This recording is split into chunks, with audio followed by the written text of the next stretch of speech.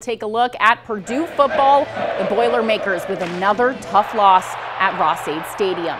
Wisconsin had all the momentum early. They scored touchdowns on their first 3 drives of the game.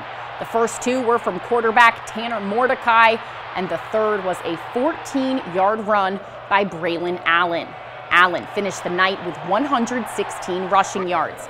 Purdue's defense simply couldn't stop the Badgers. Wisconsin was 8 of 9 on third downs in the first half compared to Purdue's 2 of 7. Purdue had the chance to get into the end zone as time winded down in the second quarter, but the Boilers' 11-play, 61-yard drive ended with an interception. Wisconsin led 21-3 at the half. Second half, Purdue was able to get some stops. Wisconsin was forced to kick a field goal on 3 straight drives to start the third quarter. And Purdue finally figuring things out offensively. Tyrone Tracy runs 19 yards for the Boilers' first touchdown. On the next drive, Hudson Card punches one in from 6 yards out, and Purdue trails 27-17 heading into the fourth quarter. But then, fourth quarter, turnovers kill Purdue. Card's pass intended for Deion Burks is intercepted.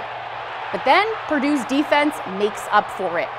Botros Alessandro rips the ball out of the Badgers' hands, and Purdue gets it back. But the Boilermakers will turn the ball over on downs. And then later, Hudson Card is sacked and fumbles the ball. Devin Maccabee recovers it, thinking the play is over, but it's not. The Badgers take it away from him and get the ball back. And just like that, for the 17th time in a row, Wisconsin defeats Purdue. Final score 38-17. The Boilermakers fall to 1-3 on the season. I did think we were too passive from a mentality standpoint, coaches and players alike. And that's an area that we got to get fixed. I want this to be an aggressive team, and we did not play aggressive in the first 2 quarters. It's us.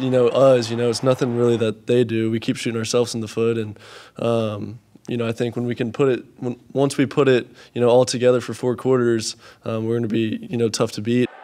Purdue is back home on Saturday at 3:30 facing Illinois.